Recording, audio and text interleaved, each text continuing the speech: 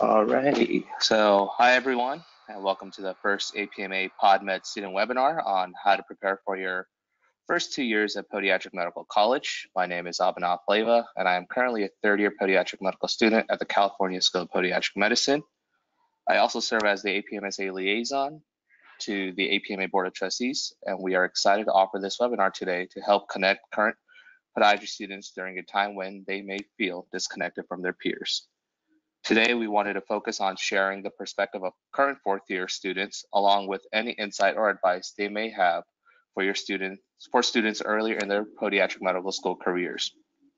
We will feature a lot of Q&A during this webinar, and attendees are able to ask questions throughout the broadcast by submitting their questions through the question box at the bottom of the GoToWebinar toolbar. Joining me today, we have Kristen Brett from Kent State University, Mohammed Geeth from the New York College of Podiatric Medicine, Elizabeth O from Western University, and Venetia Patel from Barry University. Welcome everyone. APMA Career Development Manager Tiffany Kildale will be helping moderate the questions for the group this afternoon, so I will now turn it over to her. Awesome, thanks Abhinav, and thanks everyone for taking the time to join us today, especially our fourth-year panelists. Quick reminder to you all, I know Abhinav mentioned it, you guys can submit your questions through the question box in your GoToWebinar toolbar. Let's jump right into this. I'm going to open it up to all of you guys on the panel for now. Our first question, Elizabeth, we'll start with you. What's your best study tip you learned while in podiatry school? I would say right before I started my shift, and I started learning this in the maybe second or third externship, I knew there was a laundry list of things that I didn't know, especially I struggled with just the rote memorization stuff, your classifications, the screw sizes, the names of the procedures. So before I would start my shift, I would allocate an hour of time to just run through it with a blind recall type of style. And I felt like that really helped me. And you're not going to get through all of it for sure, but at least you're having focused time to go through those things. And I think that really over time added up to the point where you're ready for interviews. Helpful. Venetia, do you have anything to add? What was your best study tip?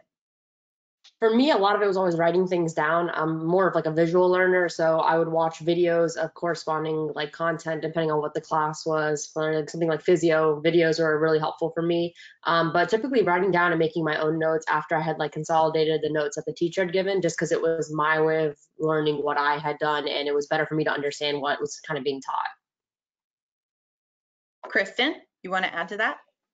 Yeah, so just for all the students that are on there that are transitioning into medical school, or even the first years who are like kind of currently in their spring semesters, there's a learning curve. There's a different way to study than I did in undergrad compared to medical school, and it takes honestly a good semester to figure that out. So don't feel like what you're doing at the beginning of the semester is going to be the same thing that you're doing at the end of the semester. If it works, great, and you're being successful and you're getting those grades, but also expect to have to change and mold and use new technology. And I walked in, I was the type of person that always printed out my notes in undergrad, always hand wrote everything, but that wasn't feasible to keep up with in your first and second years. Material is being uploaded 2 hours before a lecture, you're not able to get to the printer, so on and so forth. So I had mold. I wasn't able to print out 50 million slides a day. I got an iPad and I started writing on there, and that wasn't figured out until after maybe my first or second exam round. So just be open to change. Things are not going to be the same as what you are doing currently. Good. Mohammed? Yeah, just to add to that, I think time management is very important. You only have 24 hours in a day, so just try to leverage your time as best as you possibly can, while also keeping a little bit of time for yourself at the end of the day. I would always study hard all day and morning, but at night I'd put an hour aside just to do whatever I wanted to do to kind of de-escalate. And I think secondly, it's very important as medical students, but I think a lot of people kind of cut short on it, but get enough sleep. It's very important to get you 6 to 8 hours of sleep every night, just to help you stay fresh the next day. Those are my 2 tips. That's excellent. Never underestimate the power of a good night's sleep. I always say that. So you kind of touched on it a little bit, Mohammed, and if you want to take a crack at this next one as well, you Sure. mentioned kind of blocking off an hour at the end of your day to set aside time to do whatever it is that you want. So how do you study and plan for personal and family activities? I would usually plan it around exam time. If I had a particularly busy block or busy month of exams, and I knew that month I would just have to sacrifice to study hard and do my best to get the best grades and learn as much as I can. But there's always parts of your schedule that you have some relief. You have 2 or 3 weeks where you're gonna have only 1 exam or 2 exams. Just look ahead at your schedule and find those blocks and use those times to spend more time with family and friends. But like I said before, just time management. If you're able to manage your time and your different blocks when you have exams, it could really help you have a very good personal life as well as balance it with your school life. Kristen? Yeah, if I can echo and say time management is like number one thing, I would do so. That is so important. If you know that you're the type of person that likes to wake up and study, and that's when your brain works the best, I highly suggest you study in the morning and then do your activities the afternoon. If you're the type of person that needs to sit back and relax and let that first cup of coffee kick in and study better in the afternoon, then get your grocery shopping done, your workouts, everything else done in the morning so that you leave that time in the afternoon. That's, I mean, for me, how I was able to find success while balancing, working out, sporting, hanging out with friends, doing things on the weekend. If I know I'm going to a football game, leave time on the weekend and catch up with extra studying during the week. So yeah, time management. Super important for sure. So we have a question from a student who is starting school in the fall. So what should they be doing now? Is there anything that current or incoming students could be doing in the upcoming summer? Kristen, do you want to start this one? Yeah, so I just really want to start to all the people who are about to start school is that the experience that you are going to have is going to be very different probably from the experience that we had when we were first years, just because of this whole COVID virus thing. You may have more learning online with less interaction in class at the beginning. So just keep that in mind when we answer our answers for this question specifically, just because it's very hard for us to kind of relate what you guys are going through. But with that being said, I know that the first years at my school right now, there's been a ton of acclimation to this with online classes, online seminars, online labs and such. So I can't speak to that as much as coming into podiatry school the summer before. Just relax, chill, get your living situated, figured out, and enjoy your time off. Go to the beach, go hang out with family and friends, because once you start with school, it's really hitting the books hard. Venetia, do you want to add to that? Yeah, and just to kind of echo off what Kristen said, really enjoy your time. This is probably going to be the last chunk of time you really have like fully off to enjoy whatever you want to do until almost you graduate. And I'm sure we can all relate to that. You don't really get summers off. You're always going to be doing schoolwork or studying for boards from this point on. And even though it doesn't sound like it's like the most exciting time, like you're working towards, your career that you want to have. One tip that I would say that worked really well, at least with the students at Barry, is always getting familiar with your classmates that you're coming in with, especially with this COVID virus going on, and you may not be meeting everyone right off the gate. Find the Facebook group or make a group chat and stuff like that, and just start getting acclimated with your classmates, because those are going to be your study partners, those are going to be your future colleagues. And if you can start building a relationship with them now and just kind of having fun and chit-chatting with them before all of school starts, it'll help foster like a really strong foundation for you when you do get to start classes with each other. That's a really good point. I never would have thought of that. Elizabeth, go ahead. Something I wish I did, because I had the same question when I was beginning first year. What could I do to prepare?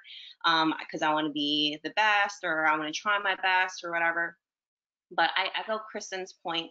There are many, many studies that support that you need to relax before going into this, because you're going to get burnt out. And if you guys want as a challenge, because everything is so online right now, try to learn something new that you think is fun, that's different. And I'm currently, I have a little bit of time, so I've been doing like a Coursera course. It's how to like learning how to learn. I highly recommend it for those that feel like when they learn things that's not sticking. This course kind of teaches you some tips that help and some mindset adjustments that would help when you go into the drink out of a fire hose type of setting. That's actually really interesting. Yeah. I bet you for listeners, if they know what the drinking out of the fire hose setting is, but when you go into medical school, people say it's like drinking out of a fire hose because that's literally the amount of information that's going into your mind. And sometimes you can't digest and appreciate the water. Well, you just sort of led the intro into our next question perfectly, almost like you knew. So our next question, since there is so much information that is shared with you guys, how do you focus your studies, or how do you prioritize on what you need to know for exams? Go ahead, Kristen. So again, this is another thing that's a learning curve. You will have professors that you can almost, after the first exam or first couple weeks with them, you can kind of sense what they're emphasizing. Things that are important, they will harp on. Sometimes you always, I found myself being successful by studying the exceptions in a lot of situations. So it's really easy to memorize, oh, these are all the same except for this one thing. And that you can find that in micro, you can find that in your biochem, you can find that in everything. And just like what Mohammed said before, it's all about time management in the sense of if you have this assessment or exam or something coming up first, you prioritize your studying in that sense, but never put something off in the back burner too long and cram it per se in the last minute. Anyone else want to add on to what Kristen said? Go ahead, Elizabeth. I think understanding what type of learner you are also helps in this. Some people are more spatial, some people are more audio visual. I know our school at Western, they do an assessment on what type of learner you are. I turned out to be like all of them, but I emphasized more visual audio. So I knew that after like a year of struggling and trial and temp, so I would just gather a PowerPoint of all the things that I knew that I didn't know for sure, and then I would repeat them and try to understand them audio-visually and also talk to myself. You're gonna go crazy, but it's okay.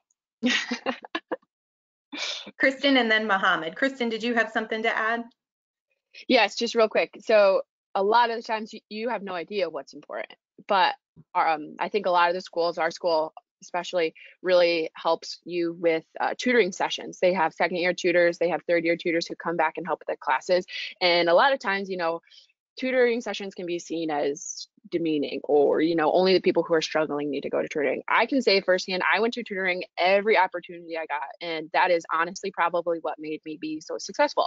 A lot of times the tutors will point out things that were high yield material either on their exams or experiences last year, or maybe what they encountered once they were out, either in clinic, or what they found to be one of the questions that they got commonly asked on externships. And just really having a relationship that you build within those tutoring sessions lasts throughout the years. I know that to this day, I still keep in contact with the individuals in the years above me who tutored me, and they were able to not only help me with academic material, but they were supplying me information about externships, things to look out for, and then beyond that, into the residency. And I know that those are connections that you make in those tutoring sessions for the rest of your life. Mohammed? That's actually basically exactly what I wanted to say. I agree with Kristen 100%. So you guys have talked about studying for different courses. We've gotten a lot of questions about studying specifically for anatomy. Do you guys have any tips for studying for anatomy? Go ahead, Benicia. So for me, I personally wasn't one of the students that ever been exposed to anatomy. Some students get anatomy exposure in their undergrad or in their major, depending on what they got a degree in. But for me, never experiencing it before, The only anatomy I had really seen was Grey's Anatomy, and that's not really going to help you out. But for me, it was reading it every day, reading a little bit of a section. Every professor at every school teaches it a little bit differently, but continuously keeping up with it, because the anatomy doesn't change. It's just how well you kind of understand the anatomy. For me, never seeing it before, I read a couple of pages every day, made sure I understood the topic, so that by the time that exam came up, I had already gone through the material a couple of times, and I used diagrams. Netters was really helpful, which is a textbook most schools utilize. And there's online apps and things like that. So it's really just kind of visualizing what you're reading and figuring out what's the best way for you to learn. But like I said, for me, reading it every night, even just a little bit, just so you can continuously get that repetition of what it's trying to say for you. Kristen? So in these laboratory settings, everybody will dissect, and you will most likely have a group of individuals that you are either assigned to or choose to work with. Huge thing that I found successful in the lab practical portion of anatomy is spend as much time as you can in the lab, and go in with your small groups, quiz each other. You'll probably get a pretty good feeling of how your professors like to test questions after the first exam. So some of our professors would like to, test structures from different angles than what you dissected them from. So we ended up, putting on like a tiny little mock practical for ourselves, and it really helped learn maybe from a different point of view that our peers are learning from, and then B, I mean, everyone said it so far, they harped on repetition. That is the name to the game, I believe. Elizabeth? Anatomy is just one of those things where it's just memorization, and there's going to be a lot of things that are going to come into your next 4 years or 3 years that is just going to be pure memorization. And I wish I knew this earlier, but spaced repetition really helps, knowing systems like Anki. So anatomy is a little interesting because it has a practical portion and then a laboratory portion. So the practical portion, that's where I'm saying Anki Dex, just rote memorization, understanding what the direct answer is. And then for the laboratory portion, I would get like one of those needle things that sewers use from the 99-cent store and just poke it, and then go with a probe and get some people and be like, hey, what's that? Origin insertion, what's the function? And then just keep repeating that, because, and group settings really help if you're like driven socially. I would highly encourage doing that. Mohammed?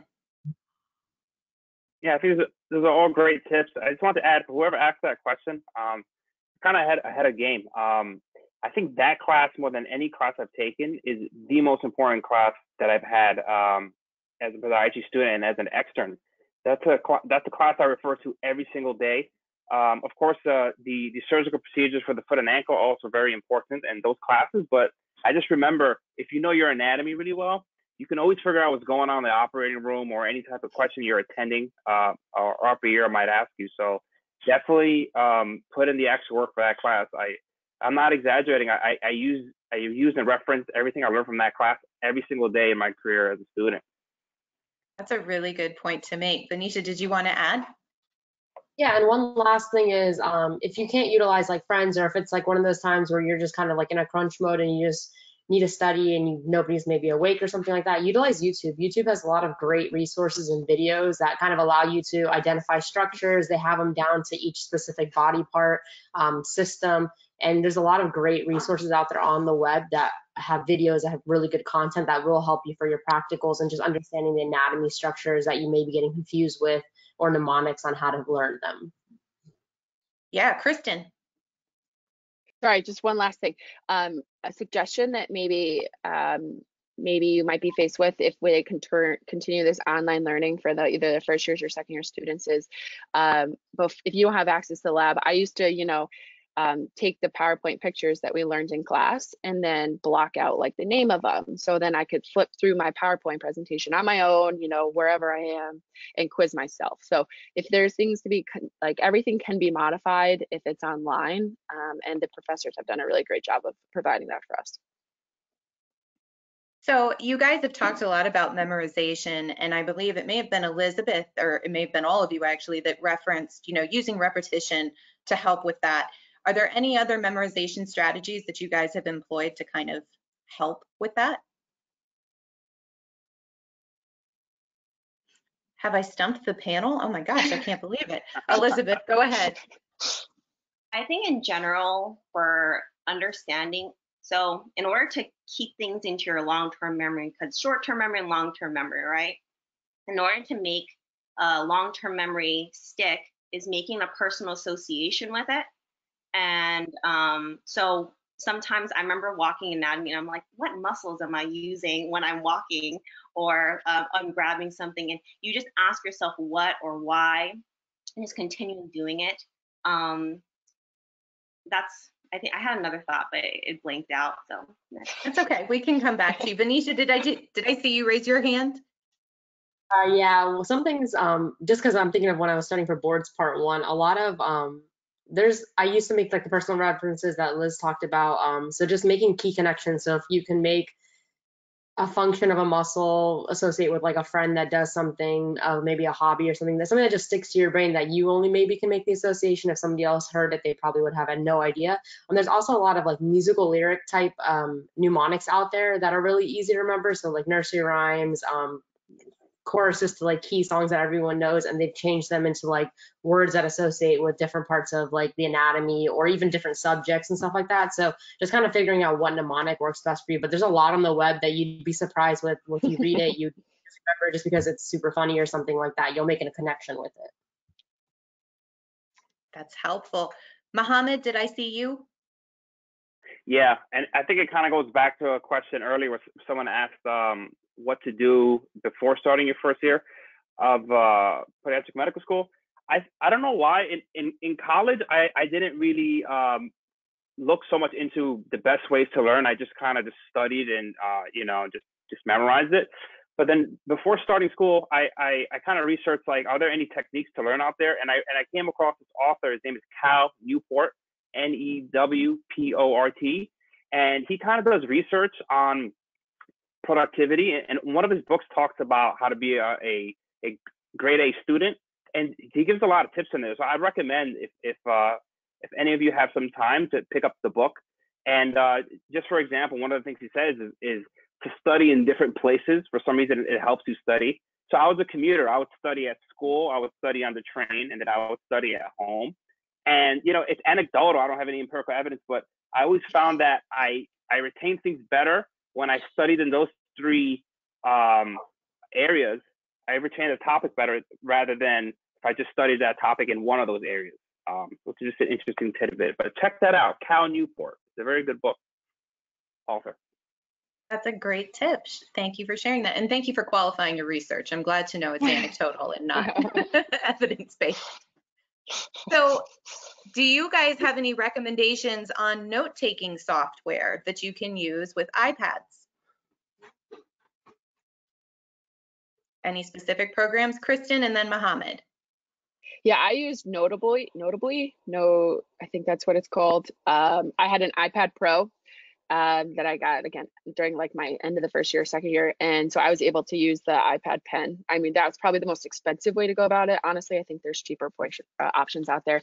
But yeah, I had the iPad Pro, I had my iPad pen that went with the Pro, and then I had Notably. So I could access Notably on my iPad and on my computer through Gmail. And to me, that was really helpful because I was still able to write, because that's how I'm the best learner. I have to write things down. But I know that there's other things out there. I never was the type of person that typed things. I always hand wrote things. Mohammed, do you want to add to that? Actually, same exact thing. It's the same app and the iPad pen. Those 2 things, actually. Good to know. Those are great resources then. Elizabeth, how about you? Unfortunately, I cheaped out on like an 8 gigabyte iPad. So I started with Notability, but it kept saying I had no memory left. And I'm like, man, it broke my heart deleting it. So I just stuck to PowerPoint. And whenever there was a slide or someone was talking about something that was important, I would just use the little shapes and put like a star method. You don't need a lot of money to get by, okay? So yeah. I just use PowerPoint.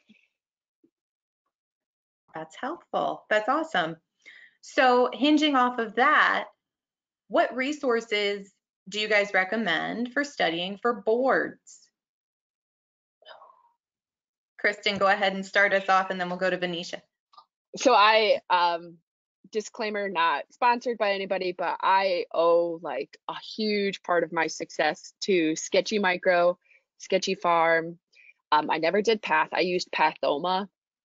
I supplemented all those materials with all my class materials, and I cannot say good enough things about all of those programs. So, and then also to kind of go back a little bit to how to like learn best, Sketchy Micro, I don't know if you guys ever have heard of it or anything, but it's basically these two individuals that help you learn different microorganisms, and they do it by this one picture. They develop a picture, and each symbol in the picture correlates to specific characteristic about the virus or bacteria or something. So if the bacteria is gram positive, the picture will be a certain color, versus gram negative, it'll be this color. This symbol is gold because it means this. And to me, I still recall all my drugs, all my bacteria with the picture that's in my mind. It's amazing. So yeah, that and PathOma just broke it down really easy for me for pathology. And I used all of those resources for boards, and I love them. So Anisha, what about you? I'm preaching what Kristen said. It's Sketchy Micro, Sketchy Farm, or saving.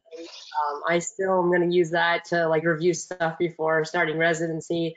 Can't say enough great things. It's like a cartoon picture, like how Kristen described, and then on the bottom it's got the word. So if you like miss something in the picture, if you need a reference back, it's perfect. I'm pretty sure almost all of us have like touched that material at some point, whether we liked it or not. But it's just super helpful for the visual learners. And like how Kristen said, you can still remember the picture and exactly what the guy, even the jokes the guy says, just because it sticks to your memory really well. I did use PathOma. It's a longer base, I guess, study material in terms of like hours to complete the videos. So some students will use it just because of their time increment, and some students will say it takes too long, so it doesn't fit in their schedule. With boards part one setting, it really just comes down to your schedule and how much time you're allotting to get everything done and what your kind of goals are. Are you trying to have a 1 month of reviewing your material, or are you trying to go through all the material in the allotted time that you have up until the exam? It kind of really comes down to that. And the other resources, I use Kent's anatomy stuff for anatomy. I thought their pictures were amazing. I think the school does an amazing job with referencing like the images that you need. So you'll kind of hear different resources from different schools, and you kind of just like look at them and see what works best for you. BRS flashcards are another really big one that I think complements Sketchy Micro and Sketchy Farm a lot. I use the BRS note cards, and then there was forget what the book's called now, but it was a physio. Well, BRS physio was one, and then there's like a shorter version of these like subject books. I don't know if you guys know what I'm talking about. If the name comes to me, I'll tell you. But you can find them on the web, and if you like type in BRS, they come underneath that. They all those sources helped in those sense. So I think I saw Elizabeth's hand raised, and then Mohammed. Yeah. Just to answer the question also before of like knowing high yield anatomy questions, BRS questions, most of my anatomy questions came from that book. Specifically at the very end, there's a review question section. So that'll be a really good resource to use during anatomy. For part one boards, because I'm assuming the audience is first and second years, I think it's just good to emphasize you always should have a question bank and a resource guide. So a question bank to anatomy for me was like New York, I guess, had an anatomy set of questions, and I used those. And then my resource was the actual lecture material from Scholl's or Sherman Anatomy course. And things like pharmacology, the Sketchy would be a resource, and then board vitals would be my question bank. And just making sure that you're not passively learning through this material, that it's better to allocate a little bit of time and focus and actively learn than spend all day 8 hours feeling burnt out and only giving 25%. I think a lot of the times I didn't know what I didn't know, and I didn't realize that I was passively learning until I got in a group and we were pimping each other. And I'm just thinking, I know I went through this, but I didn't take enough time to digest it. So another thing with boards, I think people a lot of times are like, yeah, I'm going to study all day long, I'm going to push through, but your brain just doesn't work like that. Nothing ever works. You have to take time and give it patience and be kind to yourself in learning things. I like that. Be kind to yourself. Mohammed, what would you like to add? Two things. One, if you just think of the boards as kind of like a journey and not something you just study for a month before. Just so your first day of school as a medical student, just always, you know, study hard, and by the time boards come, you're gonna have most of that information already retained. You just have to do some reviewing. And number two is board vitals. Liz mentioned it. Board vitals for me was very important. They have a lot of questions, hundreds and hundreds of questions, and I found it to be very helpful. I did it a couple of times, and I felt very prepared for boards. Nisha, did I see your hand raised? Did you want to add something?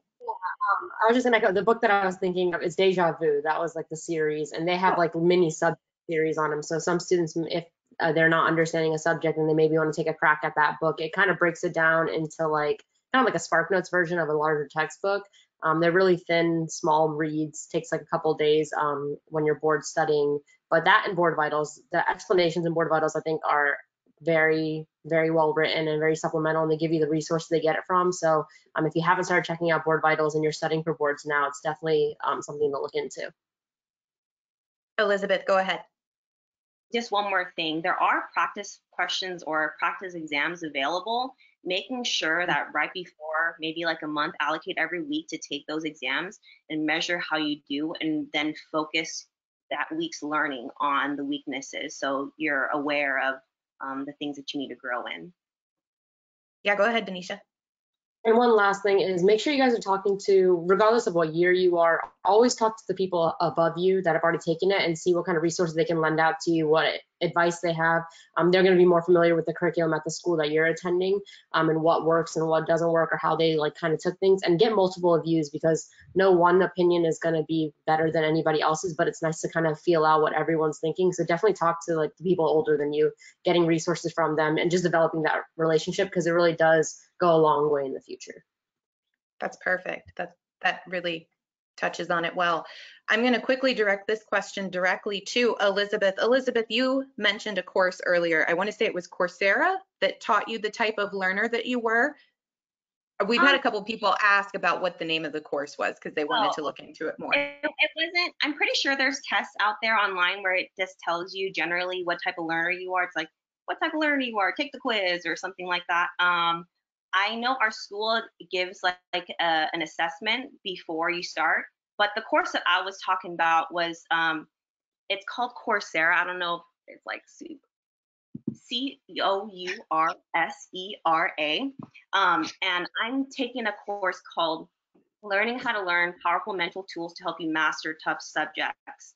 And I think that course in general is just 4 weeks. I only spend an hour every week. I don't have time for things that are too much of a commitment. So just spend an hour every week for 4 weeks. And it just discusses methods on how to optimally memorize things from research-based institutions, rather than just figuring out, okay, I'm just going to cram and see what sticks. These are things that have been tried and true for most of the population.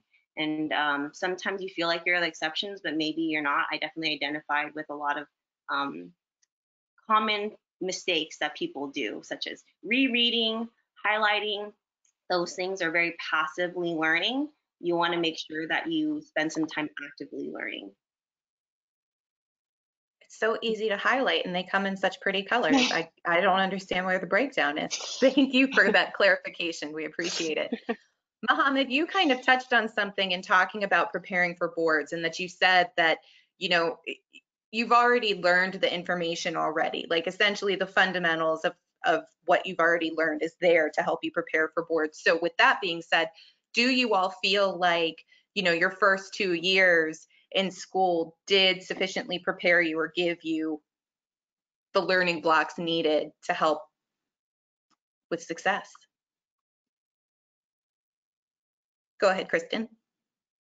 So I would say, yeah, definitely. The school does provide you with it, but it also takes a huge responsibility on your part to go out there and really take advantage of it.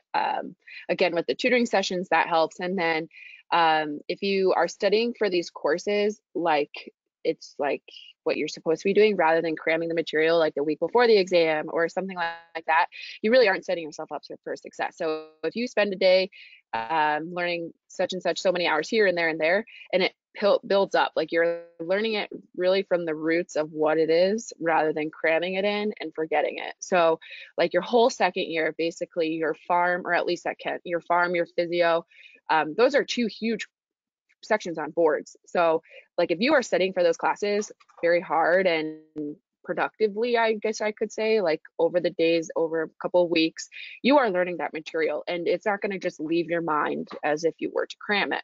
So Mo said it the best when he said that you know this material, but when you go to study for boards, it really should be essentially a review of things that you know you might have need to just dust off of. Again, take advantage of every opportunity. So if you're a second year, go tutor, try and tutor the lower, try and tutor the micro for the first years, at least at Kent. They're all jumbled in different schools, the order of classes. But yeah, so take advantage of that, and that helps you review while you're helping out your fellow classmates. Venetia, go ahead.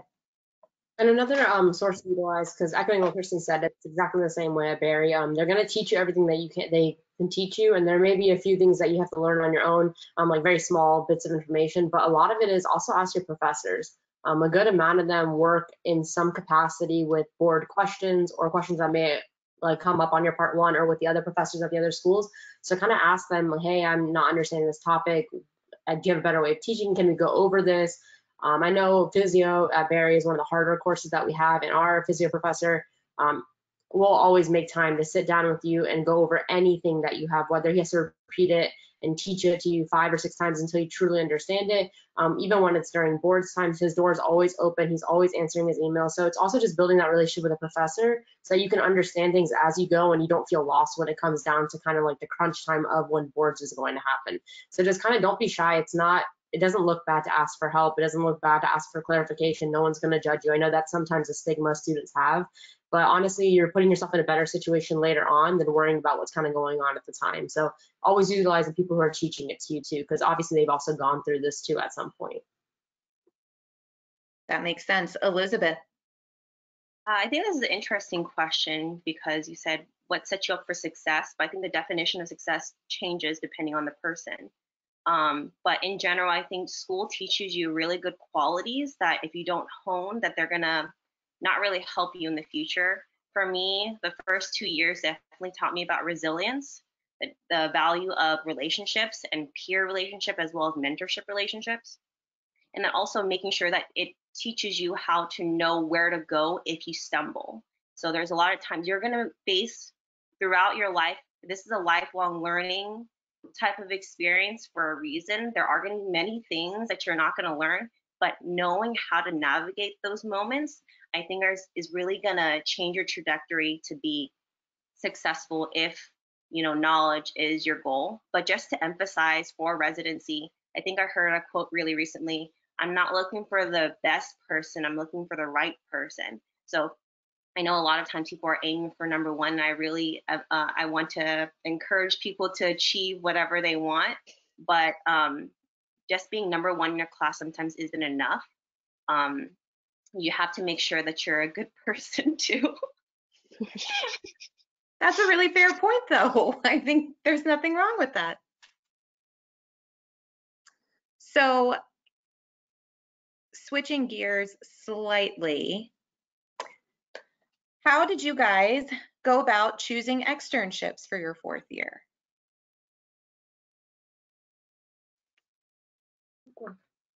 We'll start with Venetia, Kristen, and Mohammed. I'm sure we're all gonna have our different ones. A lot of it comes back to, for me, it was preference regionally. Where do I want to learn? Where do I want to live, possibly for the next couple of years or even longer? So that was definitely one thing, but a lot of it came down to what do I want to like learn out of the residency. All of them are going to teach you like certain things that you need in order to graduate from the residency. But for me, it was more of my interest. I'm interested in sports medicine, trauma, certain techniques and things that are harped on more in certain regions than in other regions. And so that's how I picked my externships. A lot of it was also vetting from the people above me and residents at those programs and just kind of finding out more about it. It's really hard to just look at the Casper page and say, okay, here's a PDF 1 page of this program.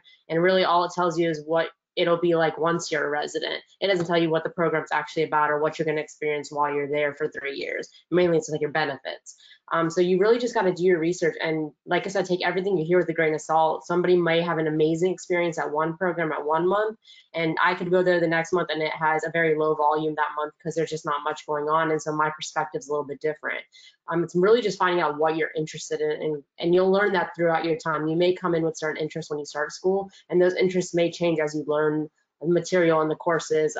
For me, I'm interested in sports medicine, a lot of holistic approach to it. I like scopes, trauma, things like that. And so I catered my clerkship choosings to programs that kind of built a foundation around those areas. Kristen, I think you were next. So Venetia hit a lot of it. There's like a kind of couple ways of thinking about it, like she said, geographically. But if I could just like do it again, I think I would. I based a lot of my choosing based on, I kind of fell into a certain group of people, and then I wanted to follow what I thought, were the top programs. Now, top programs to one person can be a top, like something that I ended up hating in something else. Because again, what Venetia said is a lot of these programs focus on different things. One may just be solely on surgery, while another one may be more well-rounded and have a good option of clinic and surgery. So coming in as choosing my extras, I had no idea what I wanted to do. I didn't know if I wanted to do sports medicine like V, or if I wanted to do trauma. So unfortunately, my opinion of a good program in my shoes kind of changed throughout. And unfortunately, that was after I chose them. So the biggest thing I have to say is talk to multiple people, start your research first year, try and see who you kind of seem like. Do you guys kind of like the same things? Are you in the same what you idealize as a good program? Because a good program that someone before me liked was definitely not a good program to me, and it just will change, and just be open for that change. Mohammed, I think you had something to add. Yeah, I think it's definitely a process. I agree with Kristen, and about it. You kind of know more after the fact. Just my process for me was, the first 3 years, 2.5, 3 years of school, I built relationships with people in my school, upperclassmen. So you kind of know who's a go-getter, who's someone who's very professional, and who's someone who, has the same ambitions as you. So I would get information from them about externships, and I would really use that to whittle down and choose which places I wanted to go. But then what Kristen was saying as well is when you start on externships, you start to learn by yourself, okay, this is what I like, this is what I don't like. And you kind of evolve your process. And I think for me, this is an example. One thing I didn't realize was very important to me until I started externships was culture. Culture was just not something that crossed my mind as a second or third year student choosing externships. I just always thought of who has the best surgeries, who has the best reputation geographically. That was very important to me because my family's all in the Northeast. But as I got in as an extern, it occurred to me that culture is very important because you're going to be spending basically every day with these people for 3 or 4 years. So that's something that I evolved as I went on, and it weighed more heavily in my decision going forward. Yeah, Elizabeth. I would say my methods of choosing my externship prior to before the application and whatnot were really similar. I asked all my faculty, and they said ask the upperclassmen. The upperclassmen said ask the faculty. So what I actually ended up doing, it was kind of annoying, but I got the PDF list of Casper Crip, and then I just started weeding out by geography. And then it sounds really bad, but I'm really broke. So I also wanted to go to a program that didn't pay me like $20,000 a year for 80 hours a week work. So I weeded them out by that. And I had a list of 60. And then from there, I think it was a piece of advice from my mentor. She had an interesting point of choosing a place that has relatively good amounts of residency programs nearby. So when you're there, you can email them out saying, hey, I'm in the area. I'm only free during these days or these times. is it possible to talk to you or come by and visit? So at least you give an effort saying you're kind of interested. So when it comes down to interview applications, they recognize your name and you can say you reached out and you talked to such and such because during this time. So I thought that was pretty good advice. That's great. That's really helpful. So as a first-year student or as an incoming first-year student, do you all feel that your undergraduate coursework prepared you for your studies in podiatry school? Go ahead. Yes, Benicia. So I think for me personally, I think it was a 50-50 depending on the courses that I chose to take, like to complete my degree in undergrad. But one thing to always keep in mind is for the students that are coming in, everyone's coming in with a different major. We had people in my class that history majors in undergrad that were, geology majors, engineering majors, things of all different backgrounds. So you may not necessarily get the coursework that you need to feel like adequately prepared for med school, but everything you need to learn, you're going to learn during your time in school. Whether you've never been exposed to or you've been exposed to multiple times, like just have faith in the coursework and that your professors will guide you in the way that you need to because they've guided so many before you. So if you ever feel stuck or lost or you just are very scared coming in, you're seeing the courses that you're going to be taking and you're like, I know nothing about 90% of these courses, just give it time. You'll learn it as you go because you're all coming from different backgrounds. Some of you are very far removed from school. Some of you may have taken gap years and some of you may be going in right away after you graduated from undergrad. So you're all starting at different places, but you all end up in the same place. And I think that's something to kind of keep in mind because I know a lot of students in my class and the classes below us have stressed out about the fact that they don't feel prepared and they don't ever feel like they'll get to a point to being prepared because of their undergrad coursework. That's good. All right. So now to open it up to all of you, how do you guys bounce back from a poor exam score or an exam score that you weren't happy with? We'll start with Mohammed. I think for me it was just I just wanted to know whether I studied efficiently and if I put in the work. So just for example, if let's say I studied every day a week leading up to an exam and I got a 95, or I studied every day for an exam and I got a 70. For me, I wasn't so much caught up with the outcome as I was with the work I put into going into it. So if I know that I worked hard and I did my due diligence to be prepared for that exam, whether or not I got the score I wanted wasn't important for me because I don't think I could control that aspect. But what I control is waking up early and studying and just the hard work. And as long as I did the hard work, I was always happy, no matter what the score was, to be quite honest. Elizabeth, go ahead. I would probably do 3 assessments. I would do a self-assessment, then I would do an assessment of myself with a professor that probably graded or wrote some of the questions, and then also do an assessment with, at our school, we have a college or like a campus resource that helps academically. They review your study tips, they ask you questions, they get into your psyche really good, and then like, yeah, they made me cry. I was like, oh.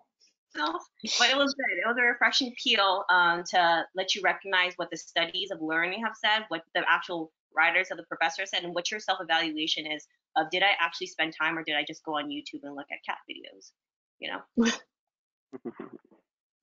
Yeah, Benicia. And lastly, always make sure to go over and review the exam. Some teachers let you kind of like look at the old exam. You can go back and see maybe why, like maybe you were just thinking of it differently, maybe you misunderstood the question and it was just an honest mistake. Maybe you didn't understand the material, you don't remember reviewing it. And then sometimes, at least at our school, our professors are pretty good at, if they're noticing a student is struggling, but they're trying really hard, they may pair them up with someone who is doing well in the class. That way they have a kind of like a study buddy, especially in your first year, in your first semester. You're still building those relationships. You don't know everyone and how you're going to foster your friendships and things like that. Everyone has their own agenda in terms of like they may have families and things. So the professors might even pair you up or even ask them like, hey, I seem to be struggling in this class. Is there anyone you could refer me to that may want to help with me in tutoring or just to study with? And they'll usually have that student reach out to the person who's struggling to make kind of like a comfortable atmosphere. So always review your exam and ask your professor if there's anyone that can help you studying wise. So let's quickly switch topics briefly, Elizabeth, you mentioned this in terms of selecting an externship program and kind of picking one that maybe had a couple different residencies around it. So hinging off of that, how did you guys narrow down your top choices for residency? Was it based off of location or program type or near your externship? I guess I can start. Go ahead. We'll start with Elizabeth and then Kristen. I wanted to feel somewhat empowered because everyone said they're judging you, and I'm like, well, I'm judging you too. So I was on 3 criteria: social, academic, and geography. So socially, do I get along with them? Are these people that I can learn from?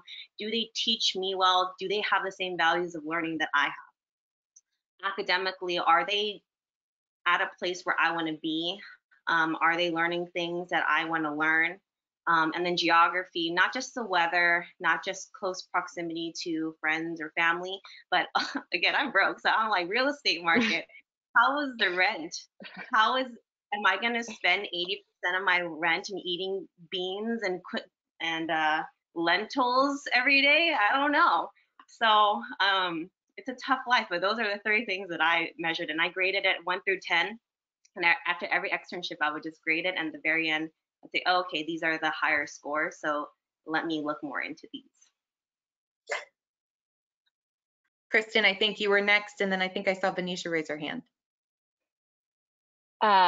So narrowing down the externships after I've completed them, I think I took a huge step back and look at my experience as a student, and then B, like kind of where I felt most comfortable. A big part for me is that I didn't want to go to a program that I felt like I didn't have the same either ambitions or personality as my co-residents, because to me, an ideal residency is one where I hang out with my co-residents and we do things and we have each other's backs. And now there's definitely programs out there where the residents come in, do their work for themselves, and then go home. But I know I'm the type of person that would love to, like sit around with the other residents and say, oh, do you need me to go run up to the floor to do this? And I kind of wanted to make sure that my co-residents that are either in the years above me or even that are coming in with me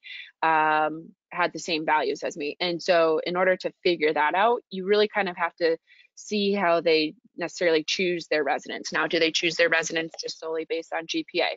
Are they interviewing only people that have the highest GPA and then just choosing whoever chooses the highest score? Or are they really putting a huge emphasis on who either comes to the program or makes a valiant effort to visit for a day? And are they choosing amongst people that, they really feel like they mesh with? So to me, that was something that, again, going into choosing them, I had no idea that was something that I valued. But taking a step back and looking at it during and after, that's just a huge thing for me. Anisha, how about you? And then Mohammed. Liz and Kristen really hit up on a lot of the main points when everyone's kind of looking at residencies. 2 things. One is very similar to what Kristen just said. For me, it was finding a family. This is going to be your next 3 years. Some places it's 4 years, and you're not going to always have, your parents aren't going to always be around or near you. You may be in a completely new area. So this really is your backbone and foundation kind of for the next 3 years. And you want to make sure you can get along with everyone and you feel comfortable, because you don't want to ever put yourself in an uncomfortable situation or position, especially when it's this important. Like, this is your surgical career, this is your clinical career, you're learning everything you're going to learn these next 3 years before you're out on your own doing anything that you want to do. One other thing that it was actually during one of my first externships, a resident told me, and he was like, make sure when you're out at your resident, like whether you like our program or not, when you're out on your clerkships and your externships, don't look at just what they're doing at the program. Look at what the graduates are doing now that they've graduated from the program. Look farther, did they get jobs coming out of it? Did they go to fellowships? Are they struggling right now? Are they unable to, perform whatever task that you may want to be able to do? Because that's the training you're going to be getting is going to be very, very similar, if not the same, to what they receive. So kind of look farther and see what those residents are doing and how accomplished they are in the areas that maybe are important to you, because you don't think about that during externships. And I was with Kristen, there's some that I would have probably changed now, like looking back and figuring out what I might have wanted more in programs, or the opportunity to go see more. But really just look farther than those 3 years, because that's what's going to be you in 5 years or 10 years from now. Mohammed, go ahead, and then we'll swing back to Kristen. I mentioned it earlier about culture. I think culture is very important because you're going to be spending so much time with it, with the residents and the attendings. You'd be surprised how some programs that have a very good reputation can be difficult to work at. So just be self-aware, and just be self-aware of who you are and what are you comfortable with. Because I've also been to an externship where it's a very high demand culture, but I like that. But some people don't, and that's fine. Just be honest with yourself. But I think another thing that's very important for me was we're all going to be very busy as residents, but I just wanted to make sure that my learning experience in the operating room was as best as possible. So I based my decision mostly on how much learning am I getting in the operating room, and how much autonomy am I getting there. And those are my main 2 criteria. Kristen, we will end with you. Go ahead. So similar to what V was saying about the 3rd-year residents finding a job, another huge thing that I realized kind of during and after my externships was looking at the attendings and seeing what their personality was like. Because a lot of times their attendings are the ones that have all the contacts. So if you have an attending who is very involved with research, or really involved with their state organization, or really involved just nationally, the amount of contacts that they have is so awesome for a resident to benefit with. So if you say, oh, I want to go back here geographically, they'll be like, okay, let me reach out to so-and-so who I know. And also the personality of the attending is going to be reflected on you, because you are going to spend almost every day more time with these attendings than you are probably with your own family at some point. So to me, it was really important that my attendings had a very similar belief in their values and work ethic that I want to carry, because the last thing I want is to be taught by someone who has totally different belief systems and think that it's lazy and whatever. So yes, that's just my 2 pieces of that. You guys, that was really, really awesome. Thank you. This hour has flown by. I think that's about all the time we have for questions. Before I hand it back over to Abhinav, I wanted to share a quick poll, or at least try to. We'll see if this actually works. Hopefully now you all should see a poll on your screen. We'd like to host more of these in the future. So if you guys want to vote on what topic you would like to see discussed next, if you have other specific ideas, feel free to share them with me specifically. I'm happy to receive suggestions. Hopefully you guys would like to join us on one of these again in the future. And until then, I'm gonna hand it back over to Abhinav. All right, so I just wanted to thank everyone for their great questions and taking the time to join us for this afternoon's webinar. And a very special thank you to our excellent student panel. And thank you all for your insight and advice. APMA is working to schedule another PodMed student webinar in the coming weeks, so stay tuned to your email and be sure to follow us on Instagram at official_APMA to stay up to date on all of our upcoming student activities. Until then, I hope everyone stays safe and healthy, and we look forward to seeing you all next time. Awesome. Thank you, Abhinav. Thanks to the panel. I hope everybody has a great rest of the day. Thanks again. Thank you. Thank you. Thank you.